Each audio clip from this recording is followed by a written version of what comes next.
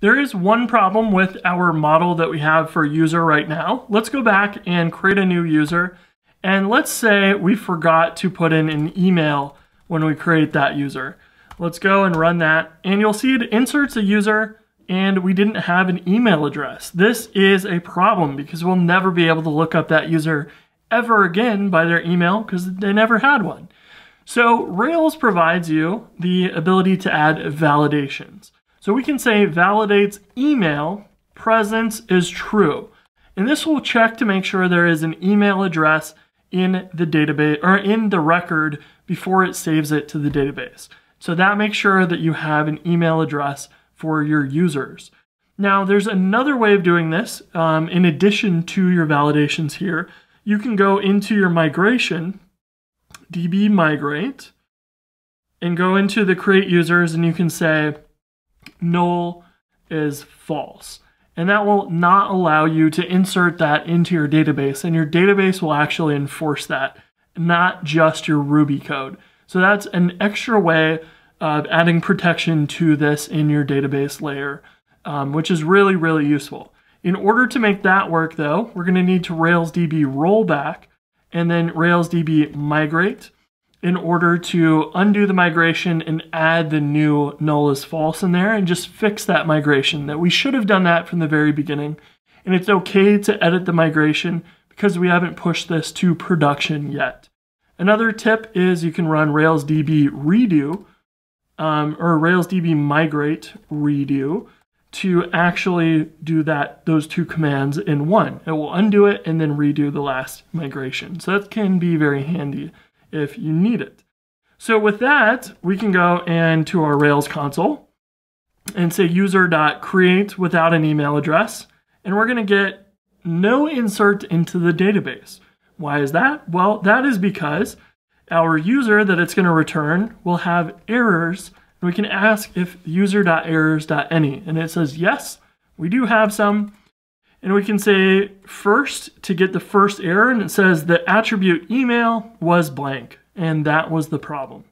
So that's super duper handy.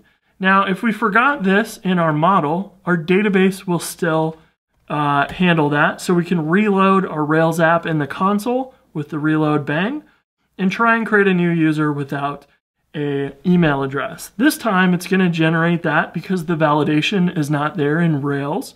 But your database is going to say, hey, it's not allowed that the user's email is null. So this not null constraint failed on users.email. You're missing that, and you need to make sure you have this matching validation in Rails so you get a prettier error when things fail.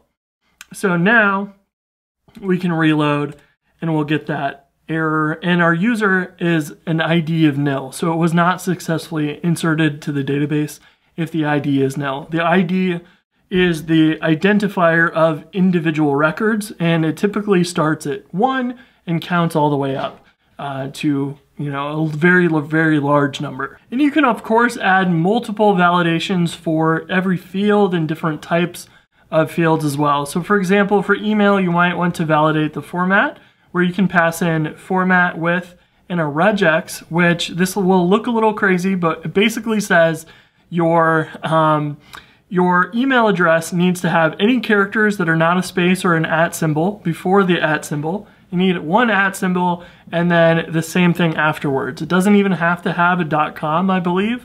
It's pretty flexible, but this allows you to specify a regex that you can use to test the format of an email address. And so we can say a message must be a valid email address. Something like that. And when we go into our Rails console, if we were to create a new user and this time say email is A, we're going to get user.errors, and we will have the must be a valid email address message on the email attribute as well. So that is going to validate against that regex, and it does not match. But if we were to use A at a.com or anything like that, it would be valid. Now, I'm sure you're asking, what is a regex? Well, I'm not going to get into that in this course too much, but a regex is a way to specify patterns and test if a string matches that pattern. So what we have here is this section that says we don't want an @ symbol or a space character, but we must have at least one of anything else. Then we have the @ symbol, which is just expecting an @ symbol, and the same thing before. We want to have anything, at least one, that is not a space or an @ symbol. So if we say A and AA, that is not going to work. We don't have a valid email address for either of these. But if we say Chris@GoRails, that is valid and it does match.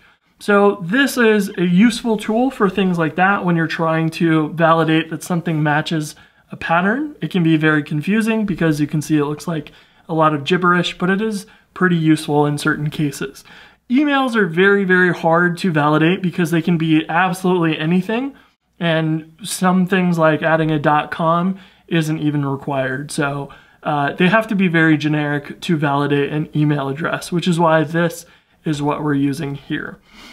So that's all we're going to touch on regexes. Definitely a rabbit hole you can go down, but I wanted to show that it is something you would use in a real application. Now our next step is actually to build the controller, the views, to actually go and register a new account rather than having to do it in your terminal, which no one is going to have access on your server. You want to have a web page that they can put in their email and password confirmation. So let's do that in the next video.